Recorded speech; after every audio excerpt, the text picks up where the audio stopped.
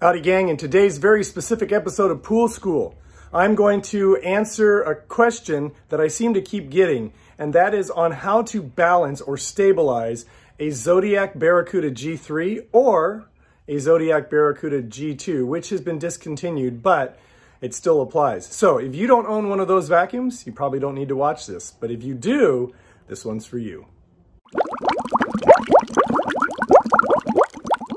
Alrighty, before we get started, I want to once again thank you for watching this video. Remind you to like this video if you do by clicking that little thumbs up icon below this video. Subscribe to this channel if you haven't done so already. And please feel free to share this channel with everyone you know who owns a pool. Okay, so one more thing really quick. I want to announce my newest project. It is called poolschooler.com. Poolschooler.com. I'll put a link to that website in the description of this video below. But poolschooler.com is kind of the next step or next phase of Pool School. I've been getting so busy and so inundated with emails, it's getting hard to answer every one of them. So I came up with this program that gives people exclusive content and content that you can't get on the YouTube channel, plus access to me more personally so that I can help you with your pool service needs. Anyway, check that website out. I'm not going to go into a big spiel on marketing it and trying to pitch you and commercialize everything on you. Check it out, poolschooler.com. There'll be a link in the description below this video. Okay, so you are a pool owner. You have a stay in the pool suction side vacuum called the Zodiac Barracuda G3 or Zodiac Barracuda G2. Now the G2 has been discontinued, but people still have them and there's still parts available online for them. It's still, in my opinion, one of the best vacuums on the market, but since it's been discontinued, to me, hands down, the best vacuum on the market is, for the money, is the Zodiac Barracuda G3. If you haven't seen my video on that, I'll put a link in the description below this video as well so you can check out why I think the Barracuda G3 is the best vacuum on the market for the money. Okay, remember that, for the money. All right, but I've had some subscribers email me and ask me, hey, my vacuum doesn't sit flat on the bottom of the pool. It tilts this way or this way. How do I get it to sit flat? So there are really two reasons or two issues that can go on when it comes to your Barracuda, either G3 or G2, so I'm using that interchangeably, okay, that can cause it to not sit flat on the bottom of the pool. The first one is a suction issue, and there's a lot of reasons suction can be affected by your pool vacuum. And if you haven't seen my video on understanding the suction side of your pool, it'd be a really good idea to check that video out. But there are a few reasons why the suction can be affected to your vacuum. So I'm going to address that first. The second one is basically a balance or a weight and balance thing on the vacuum itself and the hoses. And we'll go into that second one. That one's pretty simple. But suffice it to say that it could be a combination of either one of those two, either a balance issue or a suction issue or a combination of the two. So I just want to let you know right up front about that so that you know we're going to do a little playing to get it to work just right. But let's first start out with the suction side and figure out if there's something wrong with your suction first. Hey gang, I wanted to really quickly tell you why it's important to eliminate the suction potential issue out of the equation of balancing out your pool vacuum. The reason is a suction issue can be more than just affecting the vacuum itself, okay? A suction issue can affect how your entire pool system performs, and it can grossly hinder and limit the effectiveness and efficiency of your entire pool system, okay? And not to mention, because it may be a restricted flow issue, it can increase the wear and tear on your system so that your system wears out prematurely. So get that suction issue eliminate it, or at least eliminate the possibility of it from the equation. Then once you do that, and if you have good suction and everything, then you can deal with the weight and balance issue of the vacuum. Okay? All right. Alrighty, I am at one of my clients' pools, and as you can tell, they have a Barracuda G3 right there in their pool. So we're talking about suction first. Again, if your vacuum is not sitting flat on the bottom of the pool, then when it's running, then there's something either in the suction or in the weight or balance of the vacuum itself, which we can go into later. So here's the suction side of the pool. Notice there's two pipes. This one is for the vacuum. I know that because I have the majority of the suction to that. And then there is the skimmer side. All right. And typically when you have a vacuum, a pool vacuum, you usually set your valve, your suction valve, to where 2/3 of the suction to 3/4 of the suction are to the vacuum. You notice that little notch there. Those little notches kind of help me know that's where they normally are. And then the rest of that suction goes to the skimmer. Okay. So that's really it. Now you can play around with this thing and adjust this. So when you fire it up, you can play around with this valve, maybe increase it, decrease it, and see if that takes care of it. Now, one of the things I tell people is when you fire it up, then go to your vacuum and just disconnect one of the links of the hoses, or take the vacuum and disconnect the hose from the actual vacuum and feel the suction on the hose. If there's plenty of suction there, then it's probably a weight issue. But if not, we got to go to our next possibility. Okay, one of the possibilities, okay, so the first one, again, number one is make sure that your suction to your vacuum is where it should be, which is about 2/3 to 3/4 dedicated to the vacuum on the suction side. Okay, number two, if you've got that and that there's still not a lot of suction, then this may sound obvious. Open up your pump basket, make sure that there's no way, or open up your pump lid, make sure there's no way that the pump is going to turn on, because you want to be careful, you don't want to get hurt, and empty your pump basket. Because sometimes I've seen numerous times somebody contacts me, a friend says, hey Kenny, my pool's not, my vacuum's not working anymore, can you get me a new vacuum? I go over there and their entire pump basket is totally full and impacted, and that's going to reflect. It's going to restrict the flow of suction and through your pool. So you want to make sure that your flow is not restricted. Remember, I talked about unrestricted flow being very critical to the proper operation of your pool. Okay.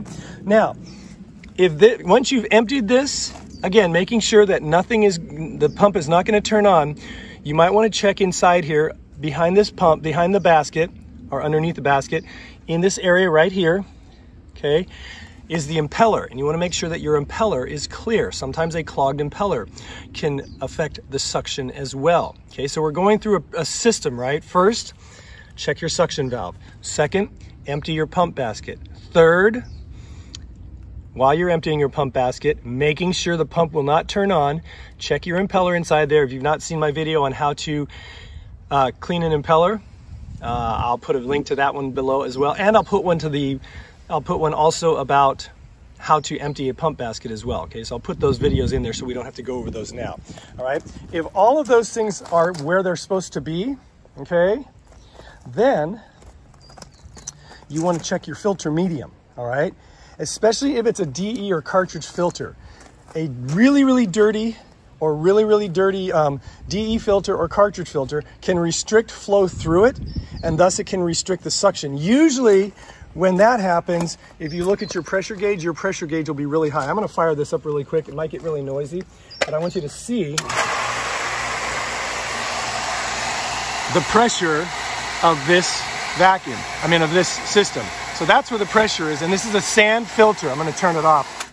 I'm going to turn it off so you can hear me. This is a sand filter. So that's where this one's pressure is. Now, yours may vary, but you should be able to know if the pressure is really high, chances are your filter medium, whether it's sand, DE, or cartridge, needs to be cleaned. So I'm going to put videos to all of that stuff in the description below. One on how to backwash and recharge a DE filter, one on how to backwash a sand filter, and then I have 3 model-specific cartridge filter cleaning videos that I'll put down below as well in the description as well. Okay, so that is the suction side or the equipment side of your system if there's a problem. Okay, again, first, check your suction valves, make sure the majority is to the vacuum.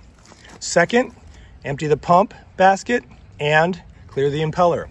Third, make sure your filter medium is clean. All right, now if you still don't have very good suction to your vacuum, there is a remote possibility that your vacuum line or the suction line for that could be clogged. In that case, you're probably going to want to get a professional to come out, and they can use a high pressure air nozzle and actually blow those lines out, and that could help clear it up. All right, again, this is somewhat of a troubleshooting sleuthing. There's one other thing that sometimes happens, and it's back at the system. Sometimes a piece of debris or a big enough piece of chunk of something gets stuck inside the valve here.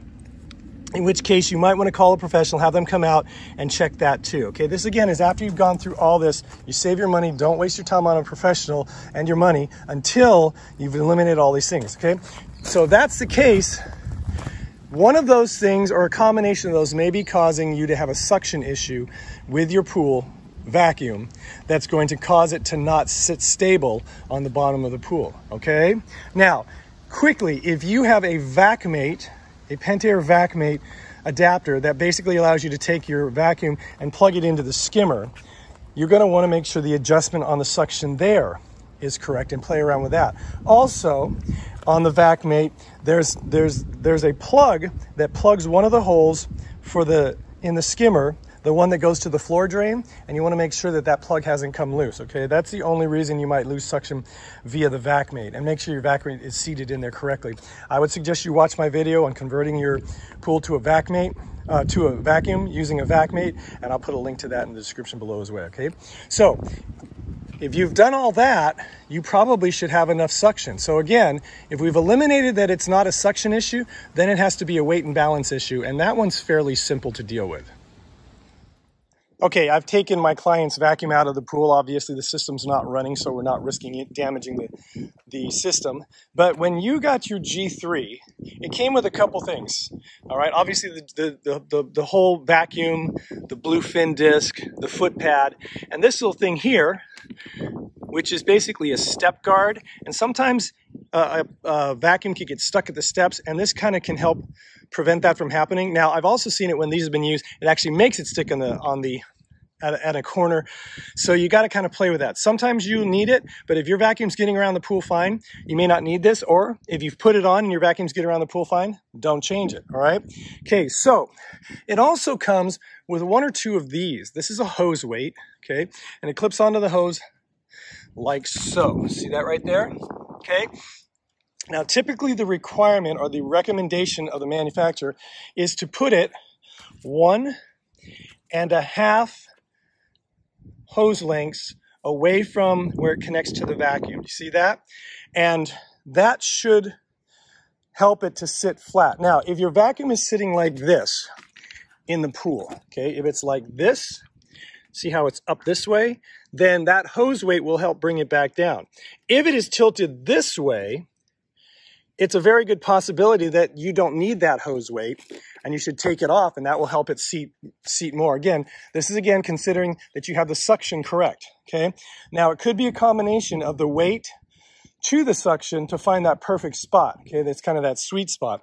I have one vacuum that's constantly getting stuck. I've had to use like 3 of these way up the hose over here in order to prevent the hose from getting caught in the corner of the pool, and now it moves perfectly, okay? So you have to play around with that weight and figure out where it's going to best work if your vacuum is not sitting flush, right? If it's sitting where the back of it, this part here, is too up, like this. I have to turn it, okay? Is like this, okay? As opposed to flat. And again, if it's this way, you either have a suction issue or you've got too much weight on the hose. But that's pretty much it. I'm gonna throw this back in, okay? So, you're gonna wanna play around with your weights and your suction and find out that sweet spot where it works best, and that's pretty much it. So I just wanted to give you a peek at the vacuum as it works with the proper weight balance, 1.5 hose lengths away from the vacuum. This is pretty much ideal. The proper amount of suction, and that vacuum sits flush. The whole blue fin disc is flush on the bottom of the pool, and it gets around the pool and does its job. So just wanted you to see what it should look like, okay? All right, I hope that helps. So gang, there you have it. That is my video on how to adjust the balance and suction of your Barracuda G3 or G2 pool vacuum. I hope it made sense. If you have any questions or comments, feel free to put them in the comment section below. Also, to let you know, I do my best to answer comments and emails, but I've been inundated so much since the growth of my channel that it's very hard for me to get to those, so I'll do my best to do that. But if you want complete direct access to me, you might want to check out my new membership program. It's a website. It's called poolschooler.com. I'm going to put the address below here. It's poolschooler.com. It will also be in the description below this video. Again, that is something that allows you to have direct access to me, so you know I'm going to get back to you quickly. And it has a lot of extra things that are exclusive to that membership program. So check it out. Again, it's poolschooler.com. Alrighty. I want to thank you again for watching. You remember to like, subscribe, and share.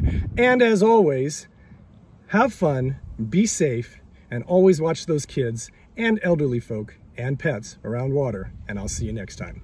Bye-bye.